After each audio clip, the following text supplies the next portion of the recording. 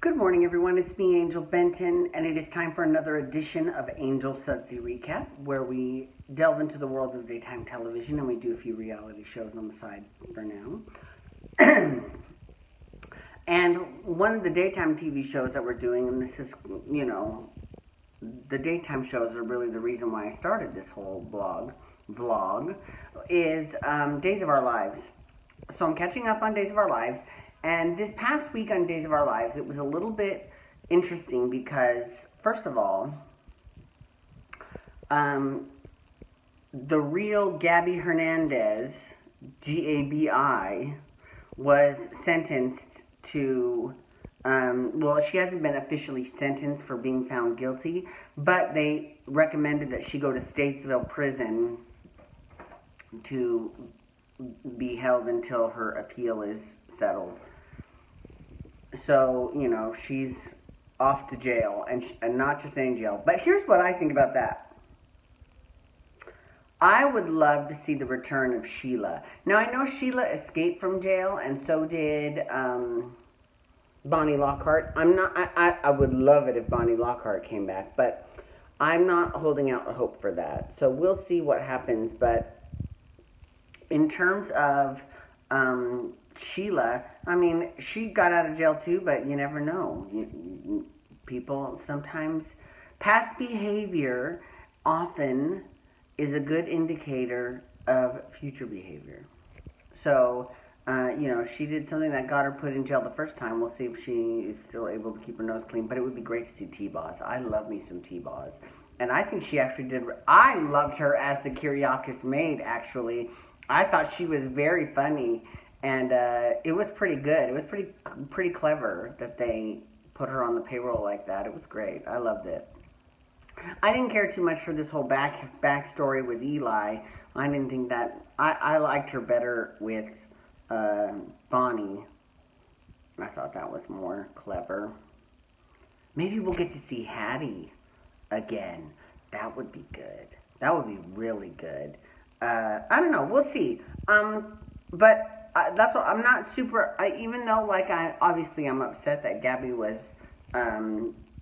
just as a follower of the story, I'm upset that she was found guilty. But I also know it's essential for daytime drama to have some drama, and I'm hopeful that it will have a lot of comedic influence, like a lot of comedic repercussions. 'Cause I like comedy in daytime. I like that I like daytime. I feel, and I know that I might be alone in this, but I feel like daytime is the best. And this is why I like reality shows so much, because real life isn't always just drama. There are hilarious moments in real life, right? So it's that mix of both that I really enjoy about soaps when they get it right. And if you watch any reality show, yeah, they're highly dramatic, but they're also hysterical. So, and that's real life. So that's the kind of stuff I would like to see a little bit more of on soaps. The typical soap tropes of throwing a drink in someone's face, or pushing a pregnant woman down the stairs, or, there's so many, there's just so many of them that it's like, but you don't really, although the drink thing we have seen on quite a few, especially if you watch The Housewives, that has been done quite a bit. But, for example, when Brandi Glanville threw the glass of wine in Eileen's face, she was a little tipsy, and she was trying to be funny and do a soap trope like that, and, Eileen was mortified. They don't know each other that well for her to be doing that. So that was that kind of spelled the end of the relationship. Eileen strikes me as the type of person that you really just get one chance with her. And if you mess it up, say goodbye. But she's always been lovely to me. I've only met her one time, but she was very lovely to me and took a picture, and she was very amused at the fact that I wanted to do a Susan Banks face, because you know how much I fucking love Susan. I really hope that they bring Susan back, because I love me some Susan. Okay, anyways, So back to Days of Our Lives. So now, so I told you what happened with Gabi Hernandez. Now there's the other Gabi, or Gabigail, but she spells her name Gabby. I mean, okay. So this is one of Abigail's alter personalities, the one that Stefan is in love with and wants to stay out permanently because she's in love with him. Now, again, this raises this issue of consent. Oh, let's talk about the Daytime Emmys. Yeah. Oh my God, I almost forgot. Okay, so let's talk about the Daytime Emmys.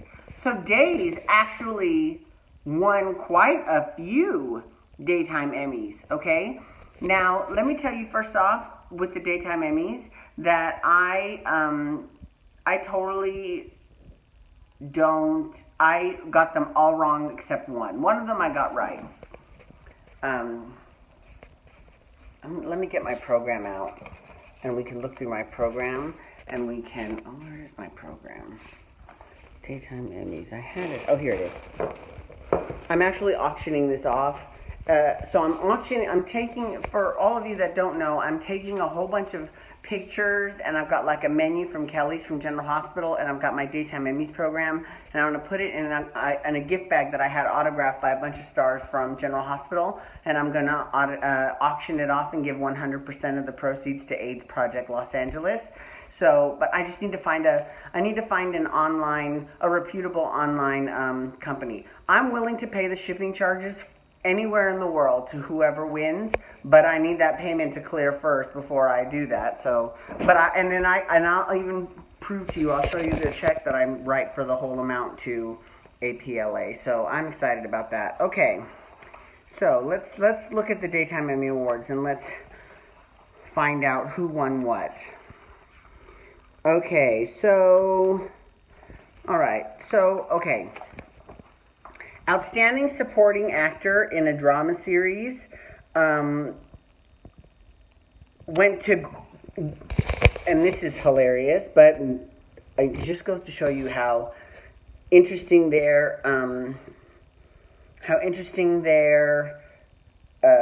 nomination process is. But Greg Vaughn, who plays Eric Brady. Eric Brady won Outstanding Supporting Actor in a Drama Series. Can you believe that? Is that crazy? That is craziness. Let's see. Drama Series Writing Team, Days of Our Lives. That's impressive, too. Supporting Actress in a Drama Series, the only one from Days that was nominated was Susan Seaforth Hayes. I didn't think she would win, and she didn't, but her and Bill Hayes did win Lifetime Achievement Awards, and they gave a lovely speech. It was really super nice. Okay, let's see. Okay, so, all right. So for the Outstanding Guest Performer in a Drama Series, now, I couldn't remember who the fuck Scooter Braun was, but now Scooter Nelson, now I remember. He was the guy that thought that knew Nicole from her porn past as Misty Circles and wanted to hook up with her and was trying to blackmail her into hooking up with her, and then she ended up getting him to hook up with his wife instead. So that was, but now they showed a clip of him and was like, oh yeah. I didn't even remember his name. I just thought he was just, random guy from in the show. Like, I just thought, I knew he was random day player. I knew he wouldn't be on that long. Okay, so for Outstanding Younger Actress, no one from Days of Our Lives. The only person that was nominated was Claire. She did not win that one. Okay, let's see, what else was there? Younger actor went to Rome Flynn as Zende Forrester, so no one from... The only one that was nominated, well, there was two, and one of them I thought had a really good shot, and that was Casey Moss, but he didn't win, but I guarantee you he will win supporting actor someday, because he is good. Lucas Adams' Trip. I thought it was a little too soon for him to get that nomination, so I don't think he won that one either. Okay. Now, let's see. They also had, they have all these other awards, like for game shows and informative talk show hosts. Okay, so now for supporting actress, oh, I already talked about that. And then, let's see, what else?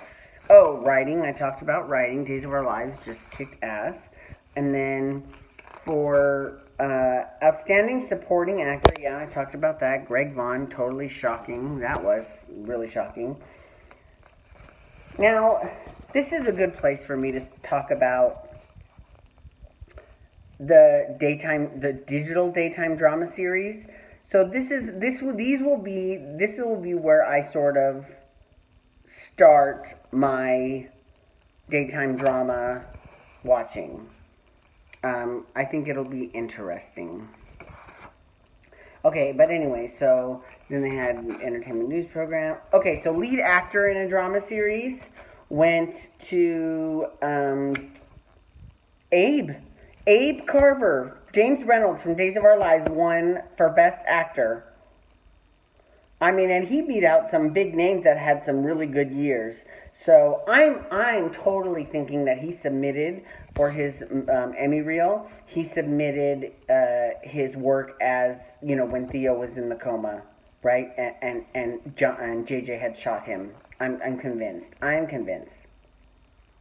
Okay, so then for lead actress, I knew Abigail would not win, just because I thought it was too soon. She did have some good stuff last year, but all of her really good stuff has been this year. Next year, she will definitely be a force to be reckoned with. But Eileen Davidson won, not for her role as Susan, and I'm still surprised that she didn't get a nomination for her role as Susan, but she won for her role as Ashley Abbott on Young and the Restless, so that was cool. And then for Outstanding Drama Series, Days of Our Lives. Isn't that crazy? I mean, it's really a good thing, too, though, because oftentimes, way back when they had the Soap Opera Digest Awards, those are all fan-voted. And